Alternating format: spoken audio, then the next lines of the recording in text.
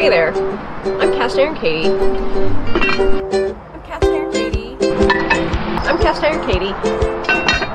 Doesn't that make a nice sound? Stove. Just a moment. So good.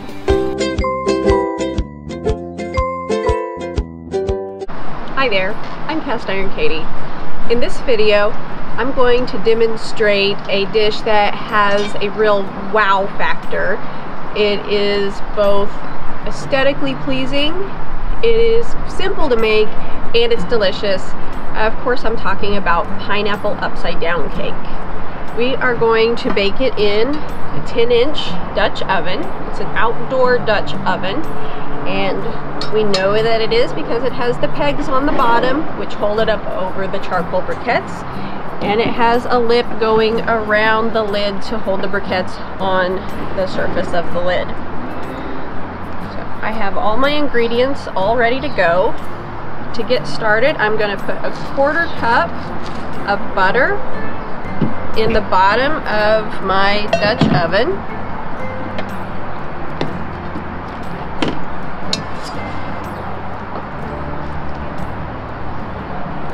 We're going to cut it into just little pats of butter, and then I am going to put it over by my briquettes, which are getting ready for the bake, to melt the butter.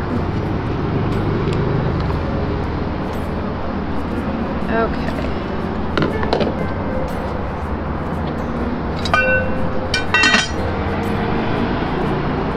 I'll give that a melt.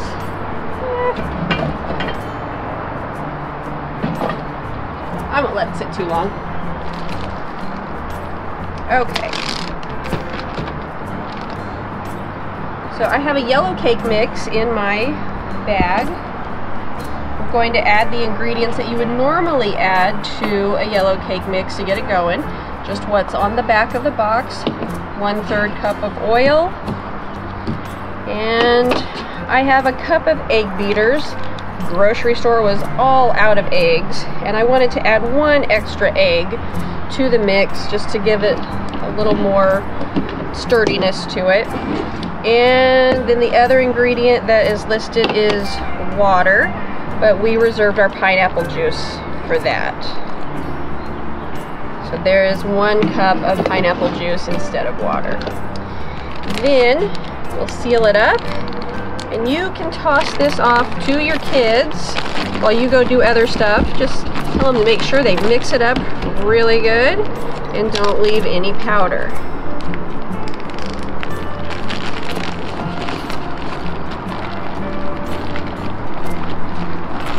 All right.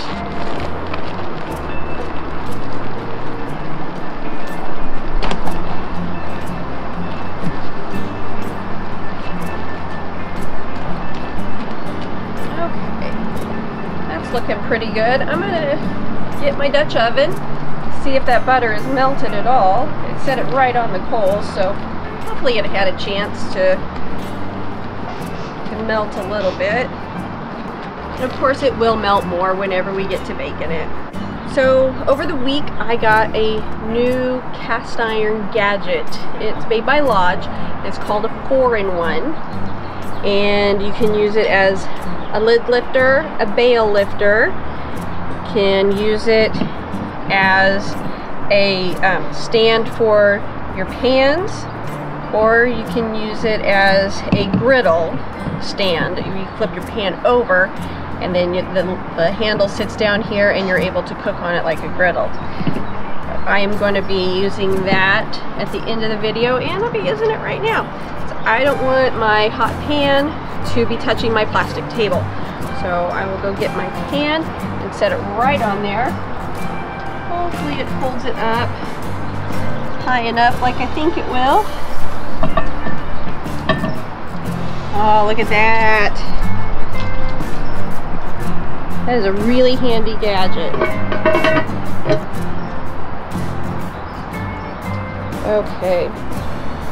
Our butter is melted. The next ingredient is a cup of brown sugar. Spread that out in the bottom.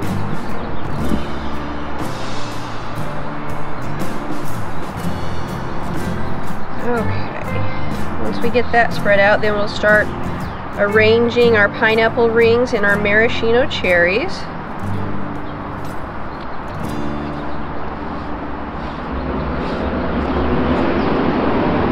Ah, that's going to be a nice mix there.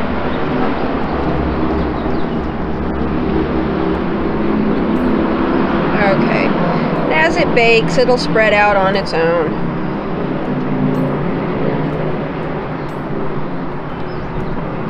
Okay. We will arrange our pineapples. Put a cherry in the middle of each one.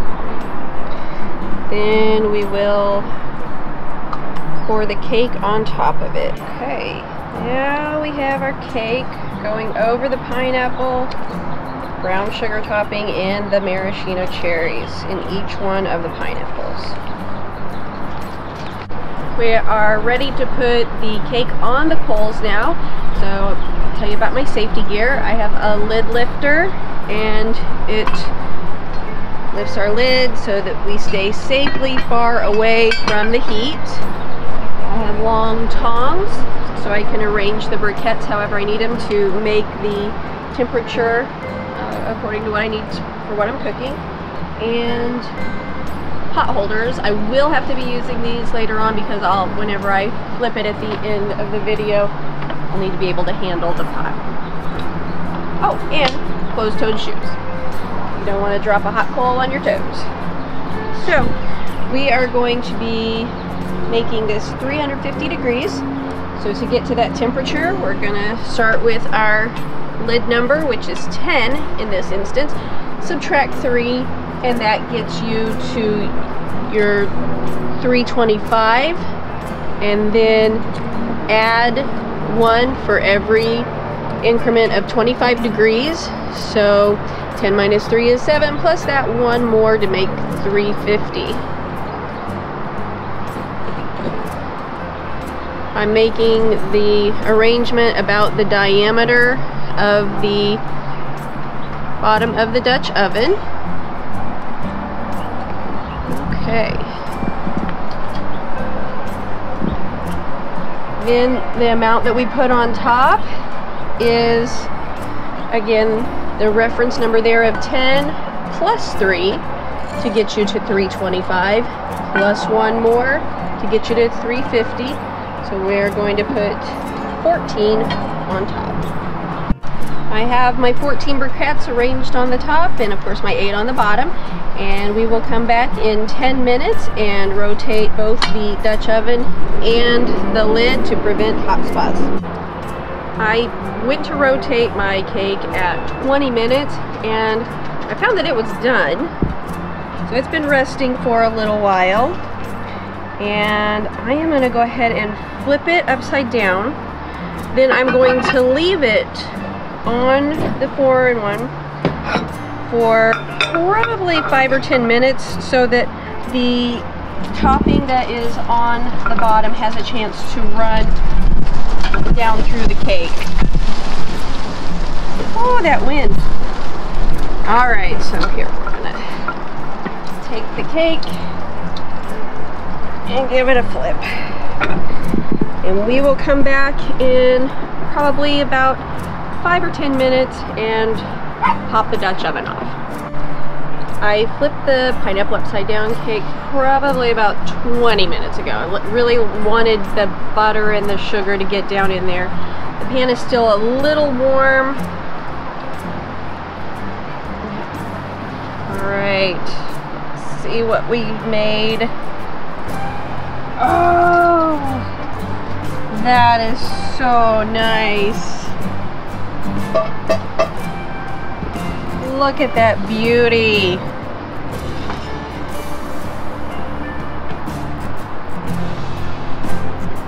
Oh my goodness. I think it'll be easier if I just cut that huge piece right there.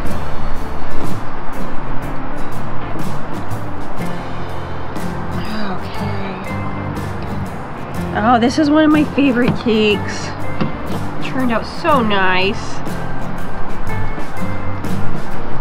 through that pineapple ring. Oh yeah.